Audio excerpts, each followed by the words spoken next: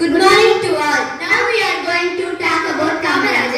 Kamaraj was born in Virudhunagar, Tamil Nadu on July 15, 1903. Kamachi Kumarasamy was his first name. He later went by KK.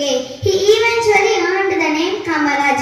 Although Kamaraj's father was a successful businessman, his sudden passing posed a problem for his family. He was referred to in Indian politics as the kingmaker. Additionally, he actively participated in the Indian independence movement. She was great friends with Jawaharlal Nehru, India's first Prime Minister.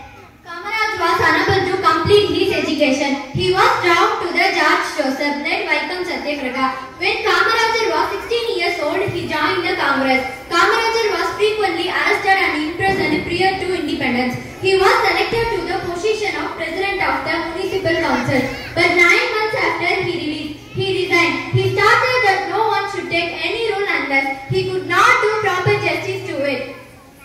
Kamaraj visited a community while on a tour. Meanwhile, he saw a young boy walking by and he halted the car. Kamaraj stepped out of the car and met the child. Kamaraj asked the young boy why he had not gone to school. The youngster replied that there was not one in his village. Then who would feed him?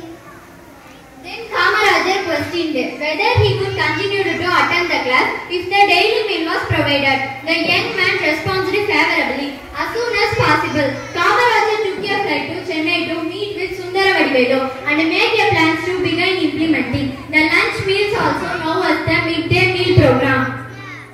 On October 2nd, 1975 comes Jayanti. Kamaraj awoke from afternoon nap feeling uneasy. His housekeeper Vairavan rang up his physician while on his way out.